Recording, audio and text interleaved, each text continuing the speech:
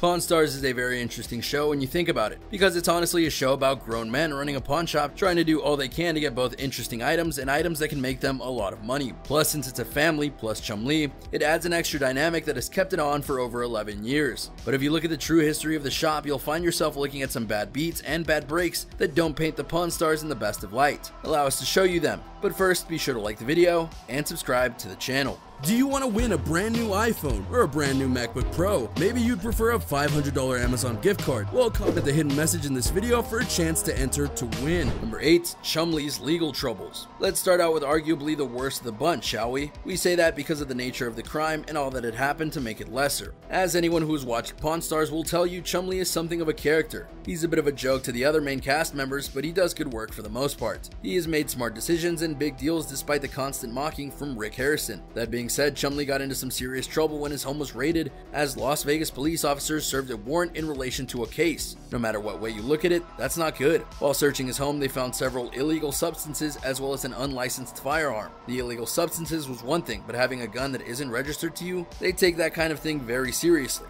especially in Las Vegas. He was charged with at least one misdemeanor and a felony, but pled down the charges to attempted possession of a controlled substance. He was able to avoid jail time in lieu of probation and counseling, which, if we're being honest here, is a really big break that you have to wonder if something happened behind the scenes to make that happen. The news of Chumlee's arrest made the headlines, but it's not something anyone was going to bring up on the show. His work on the series wasn't interrupted, so it didn't make history's airwaves in any fashion, which is very telling when you think about it. Without Chumlee, Pawn Stars just isn't the same in the eyes of the channel. But just as important as this is the fact that this incident really caused a lot of stress on set. Chumlee already wasn't popular with Rick Harrison, and this pushed that into even deeper levels of dislike. Yet because History Channel felt no need to intervene as he didn't actually go to jail, Rick got stuck with him, which again is a very telling kind of thing. There's a difference between antics on TV shows and antics in real life. If Chumlee keeps making these kinds of mistakes, he's gonna pay for it in more than just fines and counseling. Not to mention that he hasn't exactly done himself any favors in the eyes of the Harrisons. It's known that without the History Channel, Chumlee would have gotten fired a lot sooner because of his antics, but because he makes the money, they're willing to look the other way, which shows the priority of the channel in the worst way. But we'll be fair to Chumlee, he has been relatively good since this incident,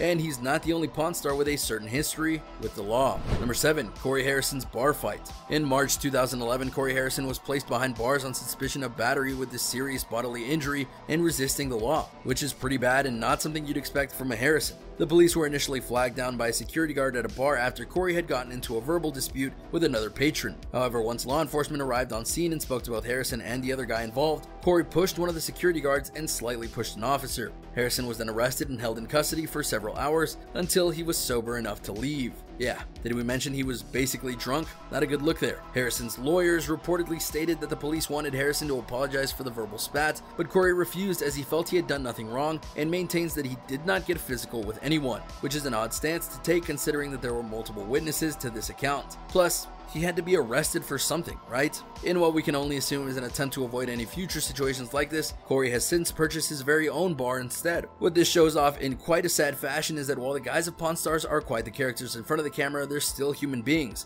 and ones who are quite capable of getting into trouble, proving that often proven adage that how you are in front of the camera is your best version compared to what you are behind it. Now sure, Corey wasn't arrested for too long, but it's something that people find out about and thus paint a very different picture of the guys when things like this happen. Add to that, people like the Pawn Stars because they think they're stand-up guys, but this kind of shows otherwise. As if that wasn't bad enough, this wasn't the only time he's gotten in trouble with the law. The other time was much weirder. Number 6. The public urination charge. In 2014, Corey Harrison and a group of friends took a sponsored motorcycle cruise through Missouri before ending up in the Spectator's Bar in Jefferson City. Naturally, Harrison and his crew got super messed up during this trip. However, Harrison's inebriated state led to some bad decisions and one very awkward photo op. At one point during the evening, Harrison pulled down his pants and began to reveal himself publicly. He relieved himself in front of everyone right in the middle of the bar. Harrison wasn't embarrassed by his actions, however, he took the opportunity to pose for a photo sans pants. A few weeks after the incident, Harrison did finally realize the error of his ways and made a public apology for the ill-advised act. And once again, it paints a certain picture for how the Pawn Stars act outside of the show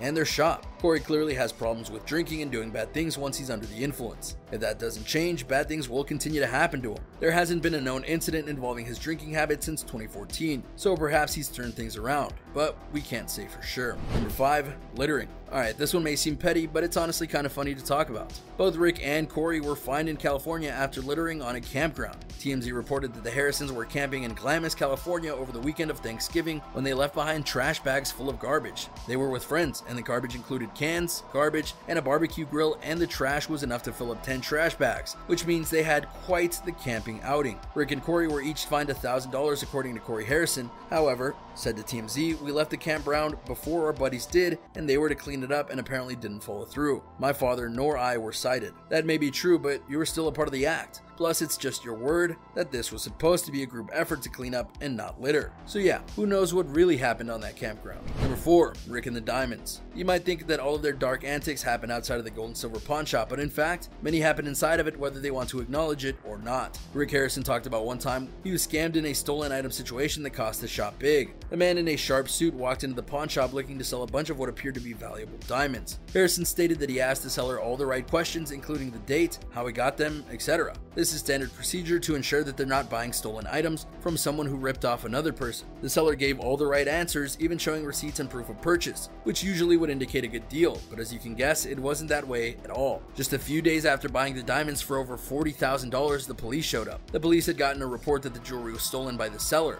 The police confiscated the diamonds, and the girl who originally owned them got all of her belongings back. This left the Pawn Stars in debt after the large purchase, and it was a time that Rick Harrison would rather forget. Rick says that this was the biggest bust he's ever had in the pawn shop, because unlike items that he's bought for the shop and they flopped, he put a lot of money into this deal, and yet got $0 in return, because he wasn't going to get his money back. So yeah, not the best day for the Pawn Stars, and sadly, this wouldn't be the only stolen items they deal with. Number 3, shekel of tire. One of the most famous occasions of the Pawn Stars dealing with stolen goods is when a man named Ryan came in with a shekel of tire, which is a silver coin that was given out in Lebanon back from 130 BC to 79 AD. But what is the most interesting about this coin, or so the seller said, was that this might have been one of the infamous 30 pieces of silver that was paid to Judas Iscariot to betray Jesus Christ of the Nazareth in the Bible, which obviously would make it infinitely valuable, though it couldn't be proven, obviously.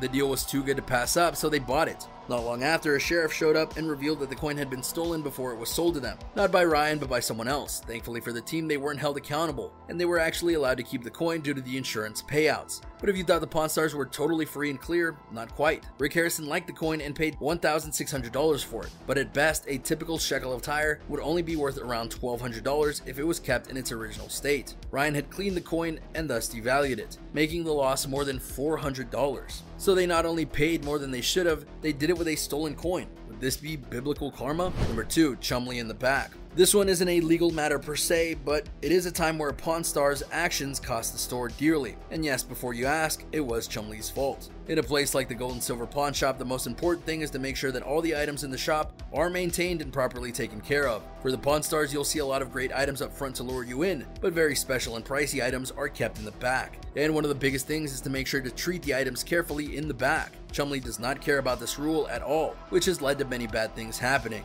In short, Chumlee will go into the back storage area and play with these items, and at times, he breaks them, and then plays dumb as to how the items got broken. But the Harrisons are no fools when it comes to Chumlee's antics. They caught him on camera horsing around with random items. One time, he was in charge of a guitar that was valued at $20,000. He put it up against the stand in the storage room, and then it fell, shattered, and was completely unrepairable. The customer in question came back for the item, and the team had to pay out of pocket $20,000 for the screw up. Without a doubt, there are more cases of this happening in the back, mainly because Chumlee just isn't that trustworthy at times. The only reason Rick Harrison keeps him around is because of History Channel knowing his value, but even they have been pushed to the limit at times, though obviously not enough to fire him. And think about this from the customer perspective. They come to the Pawn Stars because they're supposed to be trustworthy, and yet here they are breaking their items or horsing around with them when they're supposed to be kept safe and pristine. Should this happen with the wrong item and customer, a lawsuit could totally be filed against them. Speaking of which, number 1, the gold coins case. Oh yeah, you knew this was coming, Pawn Stars fans, because in terms of shady deals and tactics, this one has to top the list. So how did this all happen?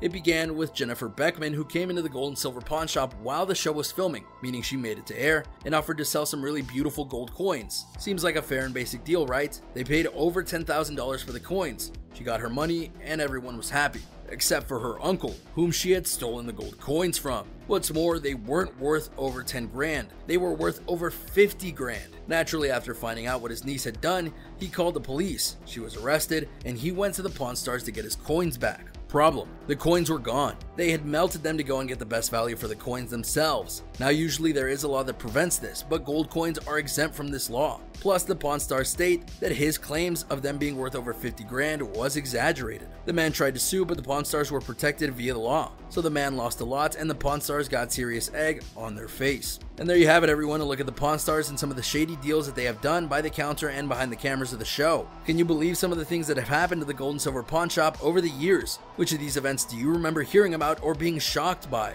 Do you think that any of these events will happen again for the Pawn Stars? Let me know in the comments down below. Be sure to subscribe and I'll see you next time on the channel.